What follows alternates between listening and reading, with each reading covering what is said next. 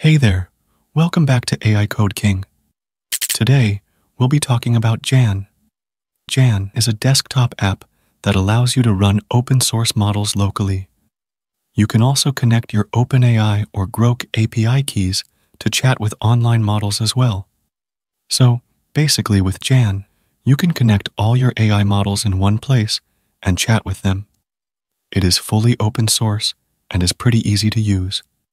You can get it installed in one click, and you don't need to worry about using the terminal, coding, or configuring multiple files. It's all pre-done, and you can get it up and running in literally seconds. If we look at their features section, the first one is about local. You can run AI models like Llama or Mistral directly on your device for enhanced privacy. No need for an internet connection. This is really great, because if you want to chat about something sensitive, then it's much better to chat about it locally. For instance, if you're working on a project that requires confidentiality, Jan's local model feature ensures that your conversations remain private and secure. But if you don't want that, you can connect it to remote models like OpenAI, Groq, or Mistral API. This way, you can access its capabilities without needing advanced hardware. This flexibility is particularly useful when you need to tap into the capabilities of online models, but still want the option to switch to local models when necessary. All your conversations are also stored offline. It is also cross-platform and available on Mac, Linux, and Windows, making it more accessible. One thing that I also like about it is that it also exposes API endpoints for you to use. These API endpoints can be used for your custom applications or other AI applications you may use. Also, these API endpoints are OpenAI compatible, so you can use it with anything that supports OpenAI models. It also has the extensions option to set up some other features if you want to. For example, you can add custom plugins to enhance Jan's functionality or integrate it with other tools and services. You can use it with PDFs, docs, and any such text file that can be parsed. It has two built-in engines for inference. The first one is Llama CPP, and the second one is TensorRT LLM. Both are good, but by default, I think Jan uses Llama CPP. The dual-engine approach is better as it provides you with more flexibility and options when it comes to model inference. You can also connect it with LM Studio or Llama's endpoints if needed. Now, that's enough talk. Let's get it installed and check it out. I'll be telling you how to use it locally and with Groq models. First, come to Jan's website and click on the download button. Then, you'll be asked to select your operating system. Choose it and get the installation file downloaded. Go ahead and get it installed. Once you have it installed, you'll see this interface. Looks pretty cool. Now, you can see that it says, you don't have a local model yet. So, let's click on the Explore the Hub option. Now, here you'll see multiple options for the models. You can also paste a Hugging Face link, and it will download it automatically. But I'll be installing the Llama 3 model. So, just hit the download button here. Once downloaded, you'll see this Use button. Click on it, and you'll be sent back to the chat page. Now, here you can see the Llama 3 model is selected. Now, let's send a hello message. It initializes the model at first. And now, it gets the response generated pretty cool. You can rename the thread over here as well. You can also change the instructions for your assistant here as well. Then, you can select the models over here, and then you have the inference settings.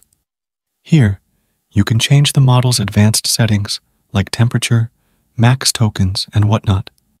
Now, over here, you have the new thread option. From here, you can create new threads. Then, over here, you have the Hubs option. You can install models from here.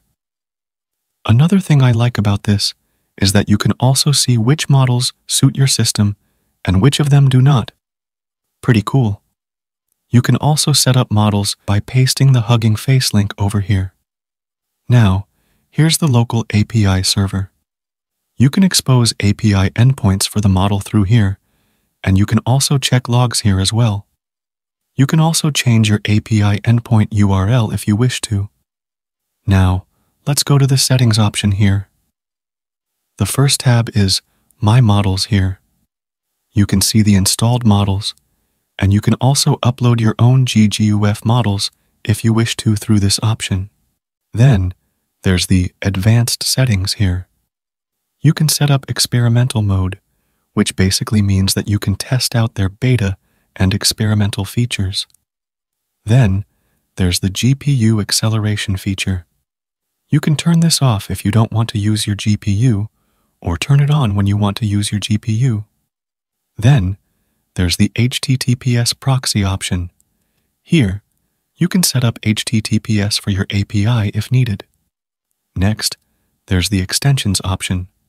Here, you can add extensions or disable extensions. Now, here, you can set up Groq API settings, and then, in this option, you can set up OpenAI API keys. Let's set up the Groq API key and check it out with Groq. Groq's API key is free, but is rate limited, so make sure you use it accordingly. It is better to use it if you're not going to spam it with messages.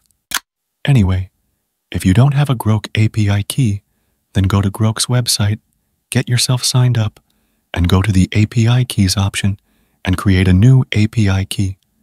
Then, enter the API key name and copy the API key. Now paste your API key here, and that's it. Go back to the chat page. Create a new thread here, and now, in the Models dropdown, go to the Online Models option and select Groq Llama 3 from here.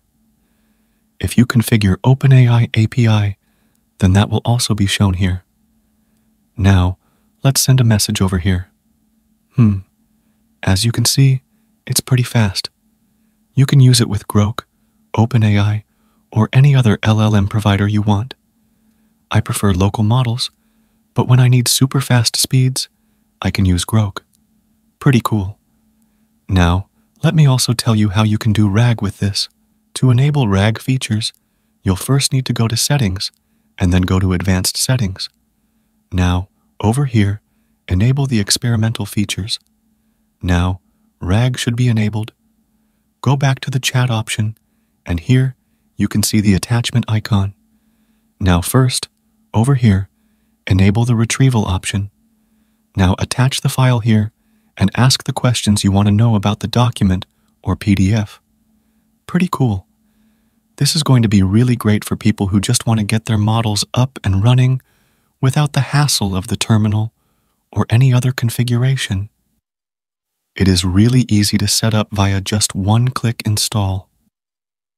Another thing I like about this option over others is that you can set up all your LLM providers at one place, whether it be Gemini, OpenAI, Groq, or local models. You can easily use it without any issues by just toggling the models in the drop-down menu. It's really amazing. I really like this one. Let me know if you will use it in the comments. Also, if you liked this video, consider donating to my channel through the Super Thanks option below this video. Also, give this video a thumbs up and subscribe to my channel. I'll see you in the next video. Till then, bye.